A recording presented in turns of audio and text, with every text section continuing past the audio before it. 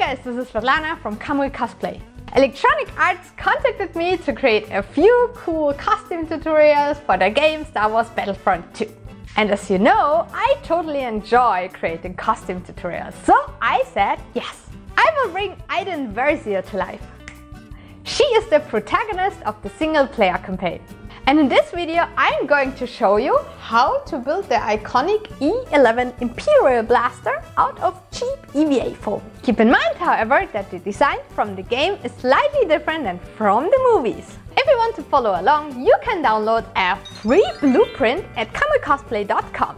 Yay! And while you're on my website, check out my advanced prop making book for more helpful tips and tricks. I also put links in the video description for all my tools and materials. And now it's time for some crafting. Every prop starts with a blueprint. My husband Benny drew this one in Adobe Illustrator. He printed it out, taped the pages together and then cut it out. I made sure the paper dummy fit into my hand nicely. If not, I can always rescale it. My main material was high-density EVA foam in 3, 5 and 10 mm. I started with a simple PVC pipe, which I marked and then shortened to the right length. Since it was still a little too thin, I applied contact cement over the whole piece and covered it in 3 mm EVA foam. Then the seam got sanded nice and smooth with my Dremel. Next up, the grip. I traced the shape several times onto foam and cut them out. Now I made some adjustments and created the next layer. To cut foam, I mainly use a simple hobby knife that I keep sharp with a grinding stone. To glue the pieces together, I use contact cement that I filled into handy squeeze bottles. I ended up with a total of 5 layers of foam. A Dremel with a simple sanding drum is perfect to clean up rough cuts. After that, I drew a grid on the foam, cut along it with my hobby knife and opened the cuts with my heat gun. Then I rounded the edges, added some detail rivets with different Dremel tips and another foam piece on top. Next, I connected the grip to my PVC pipe from earlier. Easy peasy! This was basically how I created every single part of the blaster. Same goes for the rail on top. I cut out and glued together a few foam layers and attached it to the pipe. The magazine on the side consisted out of 2 parts with 4 layers each. I connected everything with contact cement and stuck it onto the right place. You might notice here that I had 2 blueprints.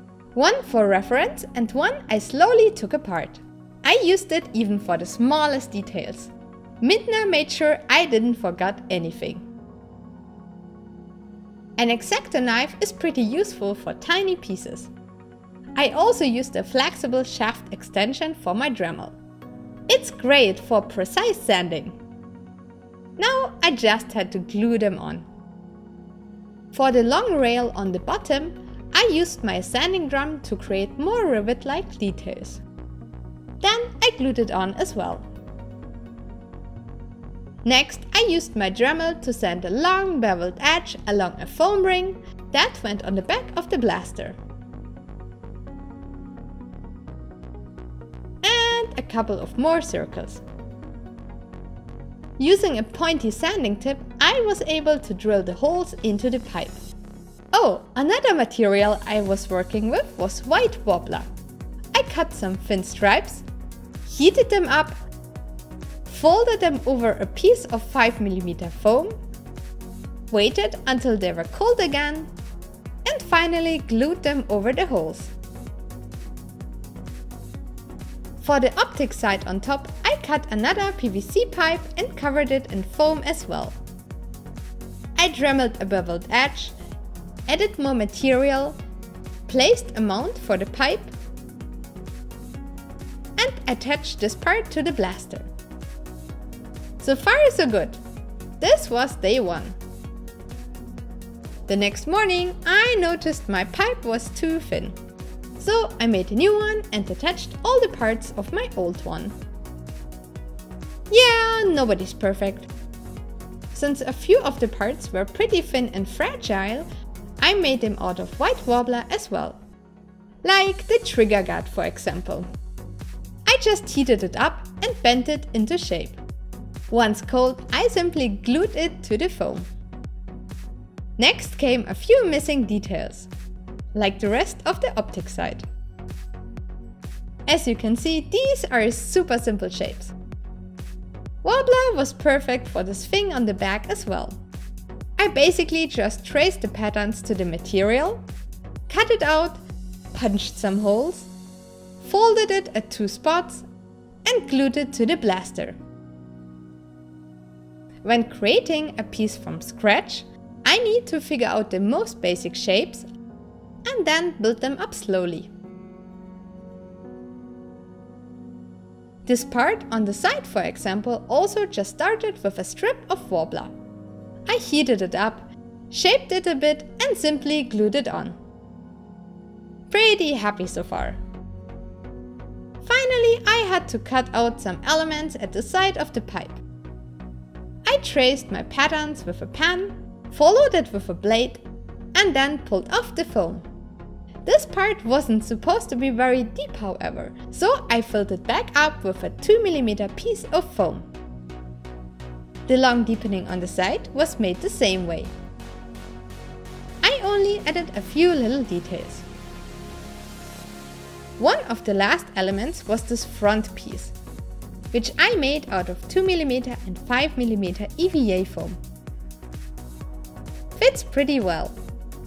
Last but not least, I added all the missing details. Plenty of rivets, screws and holes, the trigger, and even made little rings out of wobbler. Paying attention to details really pays off in the end. Ta-da! This was the finished foam build. I was pretty happy with the result. After some heat sealing, it was time for the paint job. First, however, Benny had to fix a few flaws and visible holes with quick seal. He just put some on his finger and smeared it over the seams. Next, I heated up a can of Plasti-Dip in hot tap water and sprayed a thick layer of it onto the foam. After it was dry, I added 2 more layers. This step made my prop more durable and gave it a great base for paint. Instead of keeping the gun just plain black, Benny applied some dark grey paint with his airbrush. It just looks more interesting this way. Additionally, he brushed on little scratches and marks with silver. This way all the details pop out really nice, and the blaster looks more weathered and real. For the last work step, I sealed his work with a thick layer of satin spray varnish. Well, and this was the finished E-11 Blaster from Star Wars Battlefront II. What do you think?